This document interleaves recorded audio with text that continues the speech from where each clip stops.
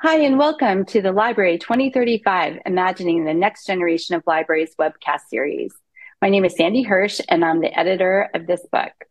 I'm pleased to host this webcast series featuring several of the book's contributing authors who will share their vision for libraries over the next decade. Today, I welcome Joseph Janes, author of Chapter 1, The Janus Library. Joe is an associate professor at the University of Washington Information School, teaching and researching the evolution, history, impacts, and uses of information resources and forms. He is the creator of the podcast Documents That Changed the World and the author of several books, including Documents That Changed the Way We Live and Library 2020, Today's Leading Visionaries Describe Tomorrow's Library. Throughout Chapter 1, Joe Janes notes that relevancy is determined by how well the library meets the needs, views, experiences, and expectations of the users who access the library environment. The Library 2035 will need to align its services to match these expectations. Not doing so may be detrimental to the library's existence. It's my great pleasure to welcome Joe Janes. Hi, I'm so excited to talk to you today. Hi, it is always a great pleasure to talk with you, and I'm delighted to be part of the project and always happy to be talking with you. Yeah, so I'm really especially excited to talk to you, given that you are the editor of the precursor to this book, that when we were thinking about the vision for Library 2020, and now here we are thinking about the vision for Library 2035. I'd love for you to give us a brief description of what you think the future of libraries will be in 2035. Yeah, gosh, I wish I knew. I think a lot of people feel that way. It feels, and particularly for us to have this conversation, given that the previous edition of the book was trying to envision, yesterday's library. Um, it feels like we're at a real kind of moment, and it isn't clear, I think, to anybody, certainly isn't to me, whether are at a fairly narrow moment that we will overcome, or whether this is indicative of something broader, that things could go very differently in very different ways, pretty dramatically. Um, we are an organization, libraries of all kinds are an organization really steeped in tradition. We know that, libraries go back into antiquity, and there's strong heritage for all different kinds of libraries in North America and different parts of the world. So we are very much an organization that people know and are familiar with, and we who work in the profession and live in the profession know and are familiar with. Sometimes perhaps too much. There are some libraries and aspects of libraries and librarianship that are still around that maybe were a good idea at the time and not so much anymore, or maybe not a good idea then, and yet are really important, both to the way libraries function and operate and their identity, but also how people perceive us. And there's a real need, as there always has been, but I think an increased need for libraries to be new and renewed on a regular basis, arguably every day.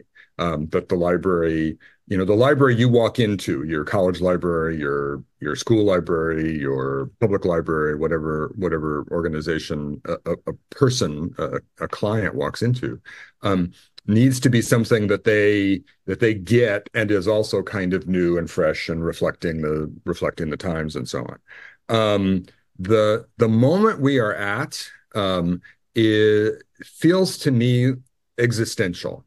And I don't mean to sound apocalyptic about that, but I think existential in the sense that the way we, and I mean everybody, librarians, library supporters, the broader communities, arguably the institutions that shelter libraries, the way we navigate the next little patch may have a lot to do and a lot to say about what libraries are and look like and are used and are perceived years down the road. It's possible that we're in a sort of hiccup, that is transitory and sort of the moment. And it's possible also that this is, people will look back at this as like, well, 2020, the early 2020s was the point at which it all kind of, turned. And I think when you're living in a moment like that, you just don't know. But it feels to me like this is something momentous, if not necessarily existential. So, what is it that you are most concerned about as you look ahead to the future of libraries? So yeah, I never thought I'd hear myself say this, as someone who's been in libraries as you have for basically my entire adult life. There are segments of many communities that use and are served by libraries that I think have lost faith in us, have lost faith in libraries, have lost faith in librarians, have lost faith in what libraries stand for and represent. And that has manifested in a bunch of different ways. And that's what I mean is that it's possible that this is just, a sort of blip in the overall climate, a blip in the overall political scene, or something has fundamentally shifted. And I used to say when I was giving presentations and talks and teaching, I would say, oh, you know, say whatever you like, but nobody hates librarians. You look at other professions and like, oh my God, I can't stand I'm not going to name names. I can't stand my so-and-so and these people are terrible and blah, blah, blah, blah, blah. But nobody hates librarians, right? Right, everybody loves us. Well, I don't think that's true anymore.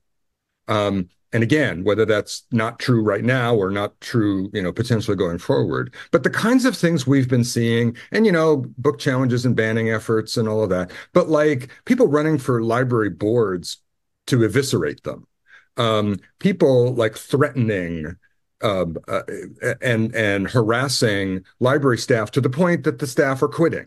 Or moving, or leaving the profession altogether. Like this is unimaginable to me. Because this is stuff we haven't seen, maybe during the McCarthy era back in the 50s, with the Red Scare and things like that. But even then, I don't think that reached into the library world in the same way that it has today. And it's enormously distressing. It's very surprising. Um, it's surprising in one sense, not surprising in another, because you could say this about lots of different institutions. People are saying similar things about schools and about governments and about elections and about companies and, lots of institutions. So it may not, I don't think it's unique to us, but it's incredibly surprising to us because it is so different and so kind of unexpected. And so how enduring this is and how deep it is, I think is the real question. And then that will have whatever the answers to those is, whatever the outcomes of those things is, will have a substantial driving effect in like what happens next. If this is a blip, then we, get over it and we go back to something more familiar. If it isn't, then it's a whole different ballgame and not a good one, at least from my perspective. So I think you sort of addressed this, but already. But I did, as you were talking, I was wondering if you did feel that there is something that librarians have something unique to librarians in terms of this response. And you said, well, we are seeing this across the board, but I wondered if there was something specific that libraries or librarians, why this is happening in there, and what if there's anything we can do to turn things around. Yeah, that's an excellent point. I think part of this is a very broad-based, a very wide and increasing distrust of institutions in general. And this has been going on for decades, and it erodes confidence in things like schools and curricula, in things like elections, in things like, I don't know, facts. Remember when we used to have facts that you could look up in the World Almanac and like, okay, that's the population of West Virginia, and whatever you say, that's the population of West Virginia. I mean, there's moments I think we don't even have that anymore, that you can't even fundamentally agree on. I mean, so if you don't have a shared reality, it's hard to have a coherent conversation about anything. I think we might be among the later institutions to be swept up in this, and that speaks to the reservoir of goodwill that we have always had. And I think it's easier to think about public libraries in this regard, but I wouldn't want to exclude school libraries and academic libraries and other kinds of institutions as well. That oh yeah, the library's great, even if they didn't use us, even if they didn't what we did. Like, oh yeah, libraries are good, they're better, we're better off having them, et cetera, et cetera. In a kind of vague, sure, mom and apple pie kind of way.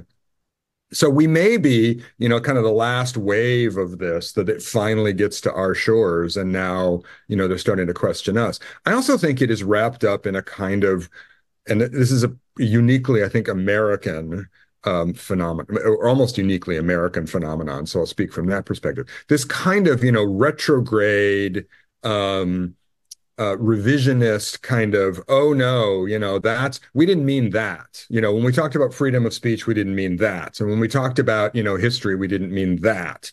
And everything is contested, and that comes from lots of different directions. So I'm not sure. I mean, there are days I think, oh, we brought this on ourselves because we didn't do enough work to, cultivate support in the community. But I don't actually believe that's true. I think it is the fact that we have cultivated so much support in so many ways, in so many communities, that it has taken so long that this has finally gotten to us, which is why it feels particularly shocking that, library staff are being harassed as they walk out the door to go home, or people are running for library boards to close the place down, or they'd rather vote to defund and close a library than to have, this particular kind of materials in there. I mean, that's just nuts. But that kind of stuff is going on in lots of different places. It's playing out in school boards. It's playing out in, city councils and state legislatures and all kinds of places. So, yeah, I'm not sure that's why I say I'm not sure it's unique to us so much as the train has finally pulled into our station, and we're just not, we're used to indifference and ignorance about what we do, but we're not used to hostility, or not at this kind of level. And I think that's what's particularly troubling about all of this. Yeah. Well, let's take a little positive spin on things. And I'd love to hear a little bit about what you're most excited about for the future of libraries.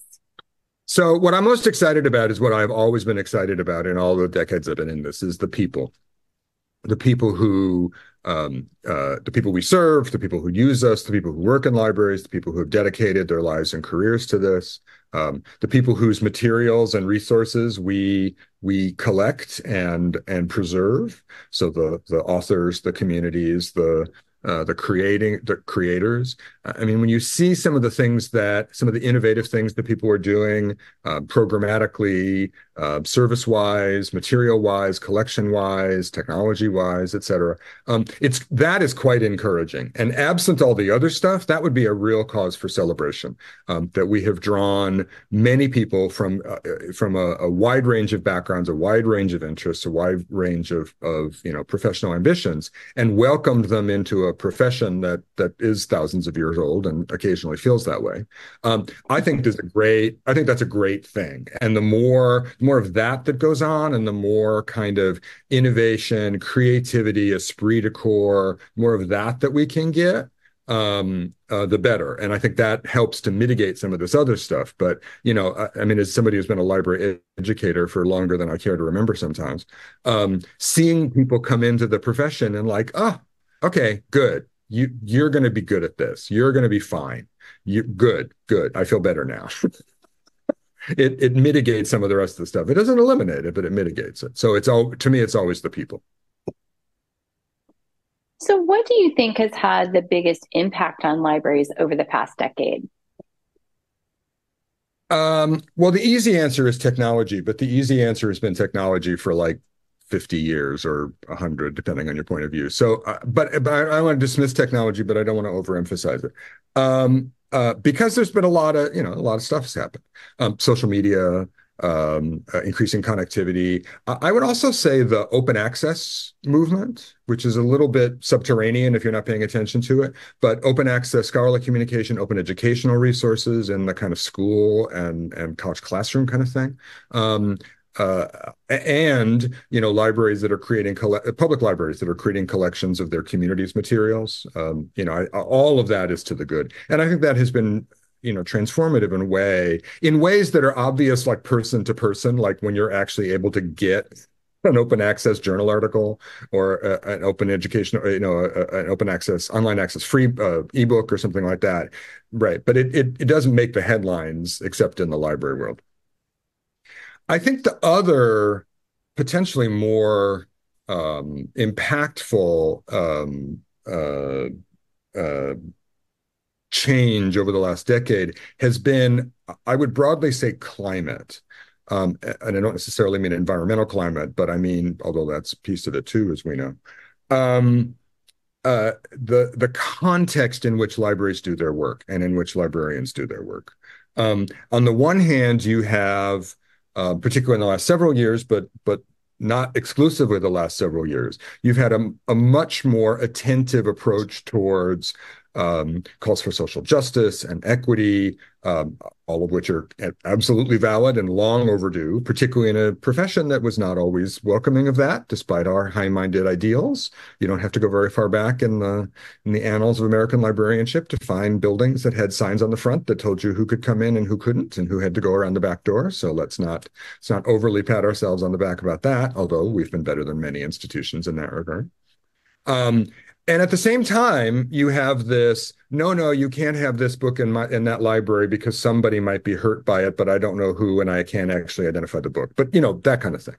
And those are, I think, connected.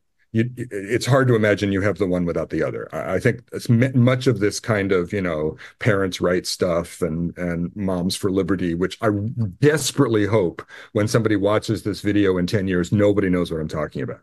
Uh, but that's the thing, right? And even now, I think, and this is early 24 when this is being recorded, there appears to be a little bit of erosion of that.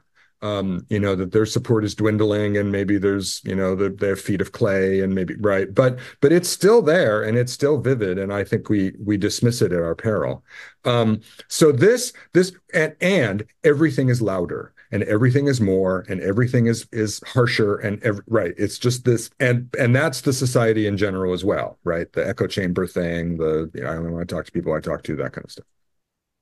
So I think between the technology piece and the just, hyper climate, and put any adjective you want after hyper and you can have it: hyperactive, hyperbolic, hyper, whatever. And here's the library like, hi, we're here to help. We're your community, university, school resource for information and fun. And, we're trying to help. And right. And they get kind of caught in the middle. Often unprepared, often unwitting or unwilling to wade into this stuff. But any library serves a community, and if your community is like that, one way or the other, you've got to respond, and you've got to reflect the community, and you also have to try to improve the community. This is what I've always said: is that libraries reflect communities and try to improve them. And you can do both, but sometimes one or the other is harder, particularly for librarians who come into the profession with certain sets of ideas and professional ethics and so on. And somewhere in the middle of all of that is, I think a really positive thing has been a much more expansive notion of the idea of outreach. So when some of us were young, outreach meant a bookmobile. Or outreach meant, you went to the county fair and had a booth. Or outreach meant you went to the city council meeting or the Rotary meeting every once in a while, and you would sort of tell them how many books you bought. Outreach now is a whole different ball of wax, and it isn't even called that anymore. And I think that's to the good as well, the kind of inside out library thing, and libraries home and third place and all of that, which I think is an incredible transformation of an institution that was very inward looking and like, sure, come on in, as opposed to, we will go out to you, in a much more authentic and genuine and full-hearted kind of way. So those are, there's lots of other stuff as well, but I think those are the ones that are most on my mind at the moment. And they're not disconnected, but they each have their own individual and collective impacts on the way libraries do their business and how they're perceived. Thank you, Joe. I was wondering if we flip that and look to the next decade. What do you think will have the biggest impact on libraries as we look ahead? I think we don't know. I genuinely think we don't know. And it's weird to say this, but in the 2020 book, I think the question of the future was far more tractable and far more concrete. There was lots of, oh, we could do this, oh, we could do this, oh, we could have this, oh, we got to be careful about this. But they were kind of, and I don't want to get into the details of the specific chapters, all of which were terrific. But there were, it was like, okay, the world is as it is, and it's going to change a little bit, but and it's going to be technological, and it's going to be this and that. But here's this one thing that I think we can focus on, and something that I would call people's attention to. And so many things are up in the air. excuse me, in the climate, in the world, in the way people are to each other, that I think it's very problematic. Despite the efforts of all the other people who wrote chapters, I'm sure are way better than mine. I think it's just, the crystal ball that I've got in the next room is pretty cloudy, and it rarely clears up because it feels like every day is some new, wait, what? And in a world like that, both in the library world and otherwise, in the publishing world, in the content creation world, in the technology world, in the AI world, I mean, who knows, right? I mean, we're just at the dawn of this generation of AI with large language models and generative AI and those kinds of things. Our AI is going to be the authors? Are they going to be the songwriters? Are they going to be the movie makers? Are they going to be the performers? Um, are we going to get to the stage where like certain books just can't be in libraries because if they are, they're going to burn the place down, metaphorically or otherwise? Like, there's just so much up in the air that I just don't know. I just don't know. And it might be that I'm just not bright enough to figure it out or see it, but I'm just, in a weird way, it all feels way more fraught than it would have 10 years ago, or thereabouts. Where the easy answer was technology. Oh, social media, we can do this. Oh, streaming services, we can do this. Oh, but you can pick any factor, any influence, any piece of the pie that affects, the transmission and preservation and use of information, which is what we do. And like, wow, the amplitude of possible outcomes of this is way wider than we might have even thought a few years ago. And you add them all up, and yeah, sorry. So I'm going to punt. That was a 5 minute punt. Uh, but Well, I hope a it is well-reasoned, well-spoken punt. Yeah. it was great, but no, you've I think given voice to a lot of important and concerns. I mean, there so many things have changed, and when you published your book, you didn't know there was going to be a global pandemic, for example, that was going Oh, to right. upend the way that we did function and impacted our society so tremendously. And Yeah. just 1 year ago, generative AI took it Yeah. took off, and we don't fully understand all the different ways that that's going to impact us. So certainly there are, I totally understand Yeah. that Yeah. it is hard to look into that crystal ball. Well, and I have great sympathy for people who actually have to do this for a living. I mean, I'm just a professor. Like, what do I know? You're better at than I am. But what do I know? But people who have to run a library or work in a library.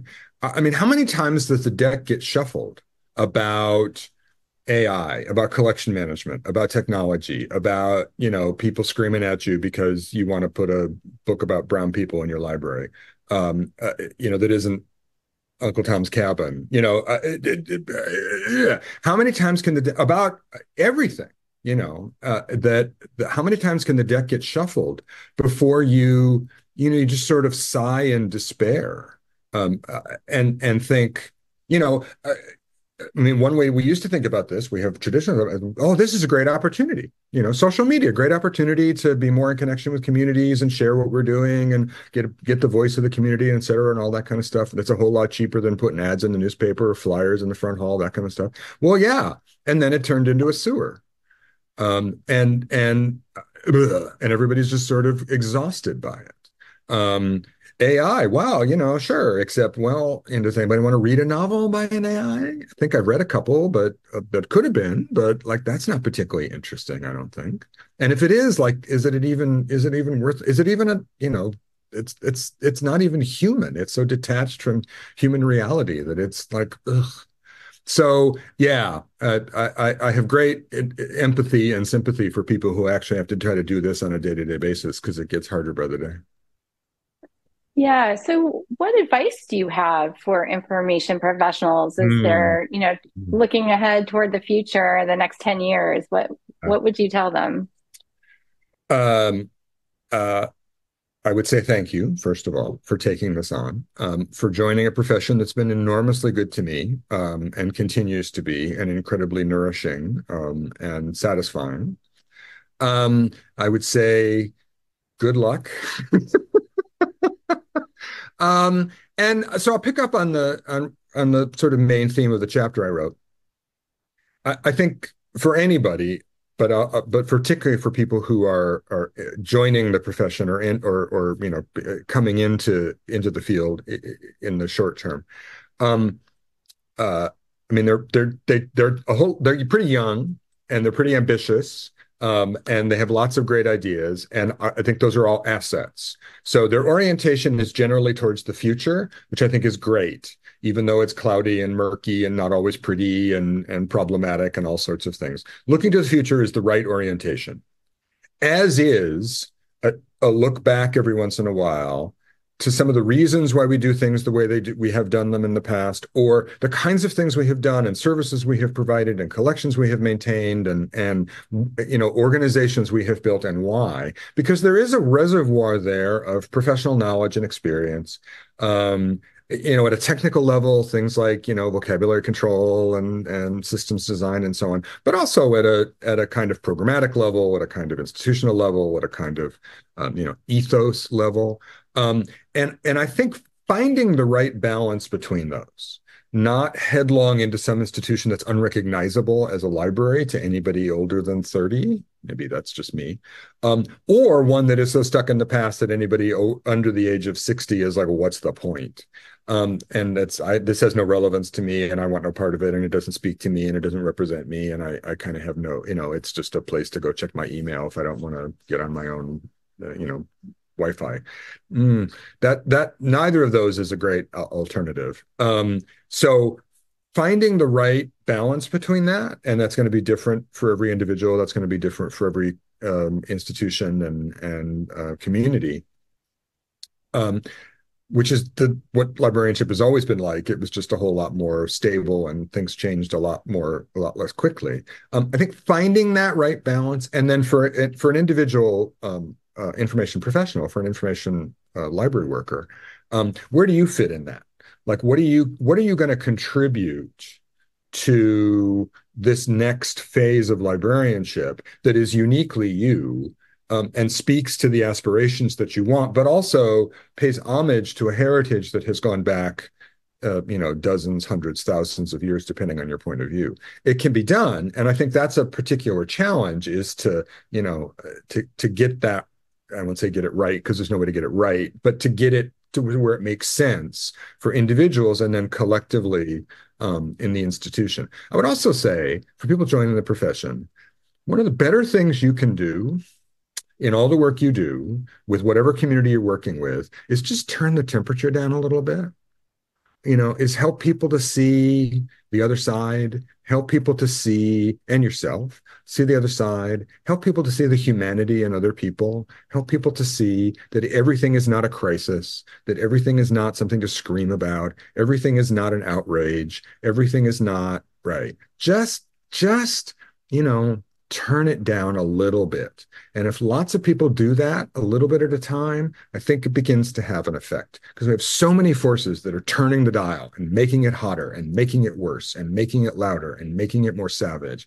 And if we can be, we as institutions and we as people can it's not that bad. It's not that awful. Yes, it's bad, but I know you think it's bad, but look at this, or, read this.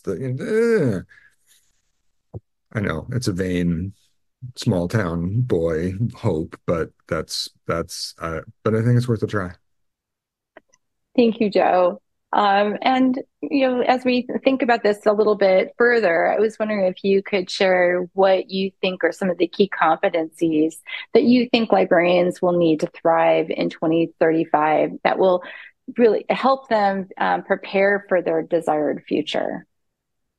Yeah. So this is a configuration. I've given this some thought. This is a configuration of things that will sound familiar, but I think the way in which we go after them and the relative weights of them and how we approach it will be different than we might have said. Technology, of course. I mean, that's just right. And technology not only in the, next best, greatest, shiniest thing, but like being a critical evaluator of technology, being a critical thinker and user of technology, being someone who can help people use technology in a thoughtful, appropriate, soul enriching way is valuable, and that manifests in lots of different ways. And right, I don't want to get too far down that road.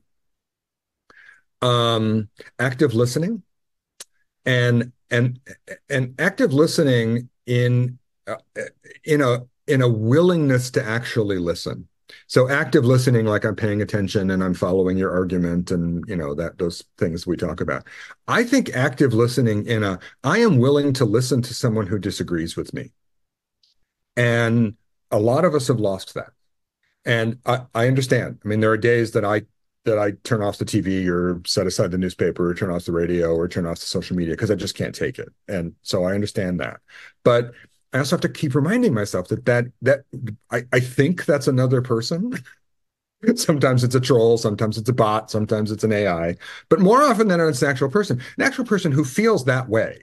And like it or not, or however you feel about it, they feel that way sincerely. And I would want to be taken, I would want my opinions to be taken with at least a modicum of respect. And I want to be able to owe that same duty to somebody else. So a willingness to actually listen, including to people in your community who you violently disagree with, who you think are out to get you. And that's a hard ask. But I think that's just necessary. It always has been, but I think that's just necessary. I would add political savvy, and I would traditionally have said political with a lowercase p, but I think we now have to be more engaged in political. I want to say this very carefully. I think we now have to be more attentive to political savvy with a capital P, not engaged with, because I think that is fraught as well, but at least attentive to political savvy with the uppercase P, because it's going to matter. Because we are into things that are electoral and governing in force. This is particularly in public libraries, but not exclusively. I mean, if you work for a state university where the Board of Regents is packed against you, they're going to make decisions about your institution and how you do your business and what you buy and what you don't buy and who you hire and who you don't hire and what you teach and what you don't teach. And if you're just like, la, la, la, I'm a library, this has nothing to do with me, you're done. So, the typical navigating the political landscape, managing up, understanding who the players are and building relationships with the stakeholders of all kinds, et cetera. Yes, all that's true.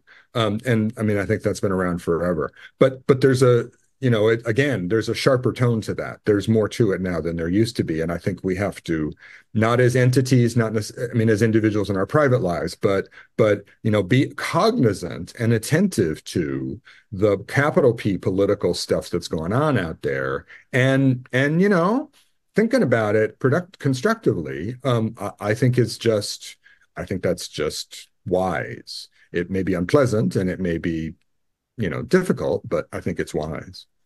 And I'll add one more thing, which again, I'm kind of surprised I'm saying this, is intellectual freedom.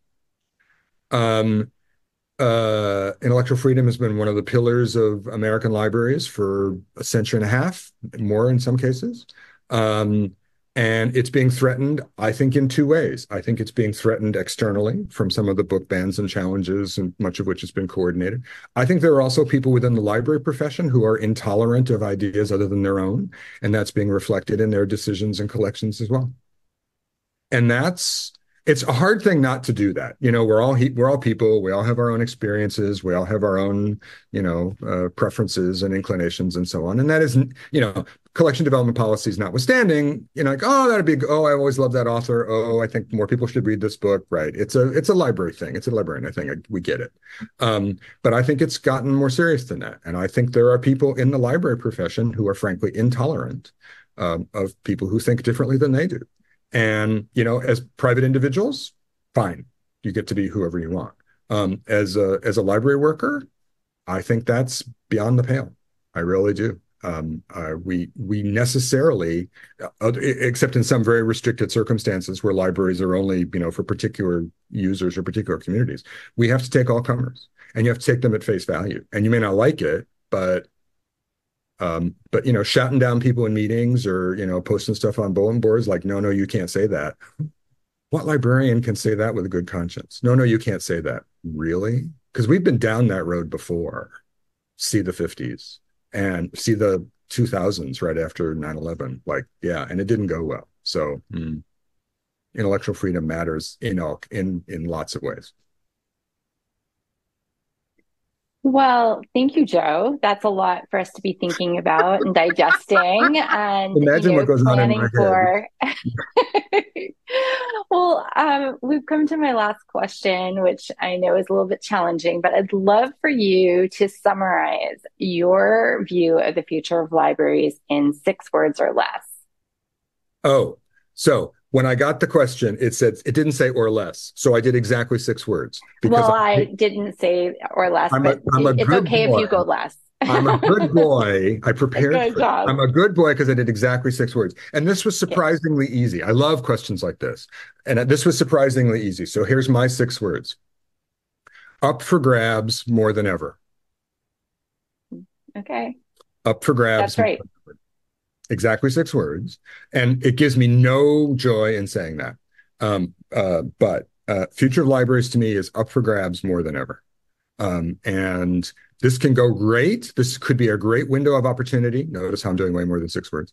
This could be a great opportunity. There is a vision of libraries that kind of overcome and navigate this current turbulence and come out smelling like a rose and like, oh, that's what a library is for. These people have saved us. They have saved our civilization. They have saved our civil discourse. They have saved our way of life. Thank God for the librarians. And there's also a future where like libraries, yeah, I remember those. Up for grabs more than ever. Well, thank you, Joe Janes, for joining me today. And I just want to thank you again for your contribution to Library 2035, imagining the next generation of libraries. It's been a pleasure to talk with you and to hear more about your vision for the future of libraries. You've given us a lot to think about, and I think that's a good thing. My absolute pleasure. Thank you so much for inviting me to be part of this, and I'm thrilled to be in there. And thank you for attending this webcast with Joseph Janes, author of Chapter 1, The Janus Library. To view additional author webcasts from this Library 2035 webcast series, please visit the link or use the QR code on your screen. And thank you again for attending.